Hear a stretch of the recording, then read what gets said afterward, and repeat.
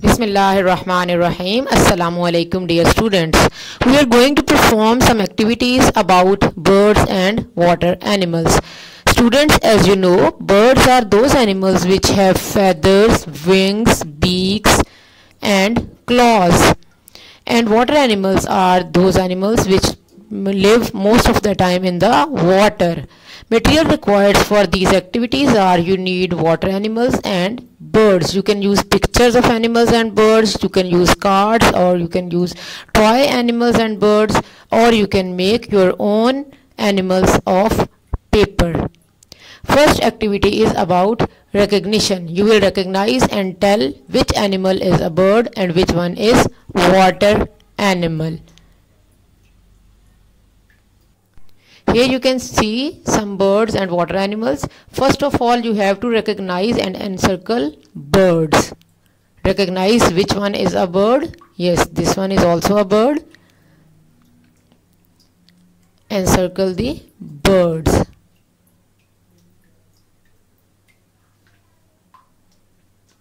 Encircle all birds, animals that have feathers, wings, beaks and claws.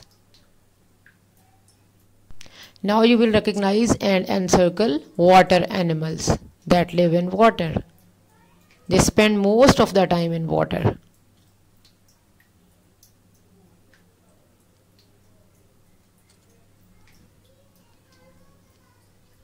Water animals. Recognize and encircle water animals.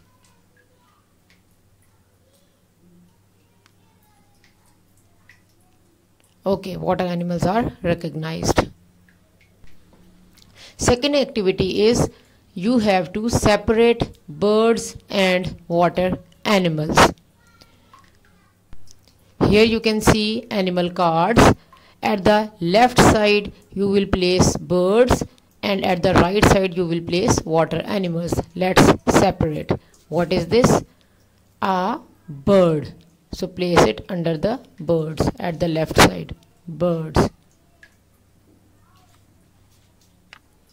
Water animal. So place it at the right side. A bird. Place at the left side. A bird. Bring it to left side. A water animal. Place it to right side. A water animals. Take it to the right side. A bird to the left side. A bird, it will also go to left side. A water animal to right side. A water animal, it will also go to right side. A bird, take it to left side. A water animals, bring it to right side. So our water animals and birds are separated now. Third activity is you have to name birds. Here you can see all birds: duck, hen, chakor, dove, sparrow and parrot. Now you have to name water animals. Here you can see water animals: octopus, shark, goldfish, turtle, dolphin, jellyfish.